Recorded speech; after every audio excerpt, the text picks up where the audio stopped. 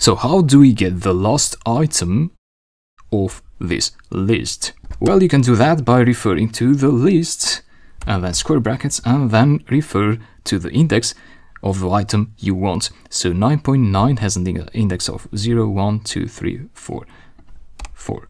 Okay, but a smarter way is to use negative indexing, which means instead of counting, you can just write -1 and you get 9.9. So each of the items of a Python list has two indexes, a negative and a positive index. So -1 for this, -2 for that, -3, -4, -5.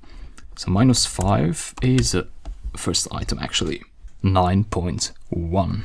And of course, you can do list slicing using negative indexing.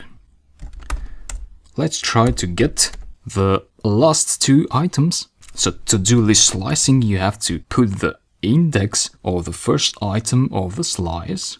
So the first item of the slice is 6.6, and 6.6 has a negative index of 2. Use a colon, and then you don't want to assign anything here because you want everything that comes after 6.6. So just like that, and you get the tail of the list. So similarly, you can do -4, -2 for example. That will give you 8.8, -4, -3, and -2 is not included in the slice because I told you that the upper limit is never included in the slice.